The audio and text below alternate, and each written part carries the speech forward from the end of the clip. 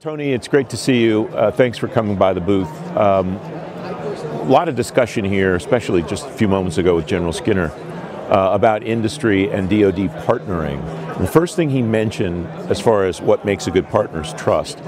What are the important elements that you think makes a company good to work with the Pentagon, and what do you hope to get from them when you go into partnership with them?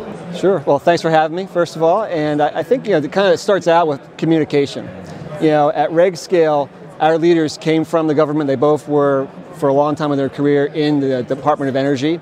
And they were able to take what they learned and some of the pain that they felt when they were going through the adoption of new technology. And when they left government, they were trying to solve that problem back for the government. So we've evolved as a kind of a federal native organization to solve some of these problems around adopting new technology and getting through some of the compliance process faster. What makes that work on your end? What do you hope to gain from government to be able to help you do your jobs better? Right, well, what's most important for me as relatively new to this space is as much dialogue as we can get.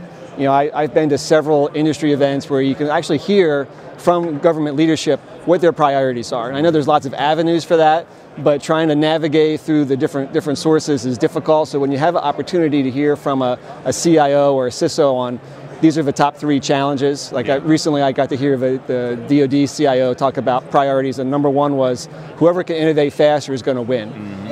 So if you could help us with that, please raise your hand. Yeah, when you hear charges like that from CIO Sherman, how do you respond to that? What do you do tactically or strategically to try to respond to that so you can meet that challenge?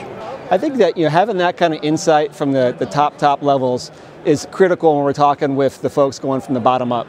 So I have this notion of trying to identify the actionable leaders, the majors, the lieutenant colonels who are close enough to the trade space and the mission challenges, but also have some authority to make some decisions. So when we go out and have those kind of discussions with them, knowing where senior leadership's mind is helps make a connection. Tony Higgins, great to talk to you. Thanks very much. Thanks very much.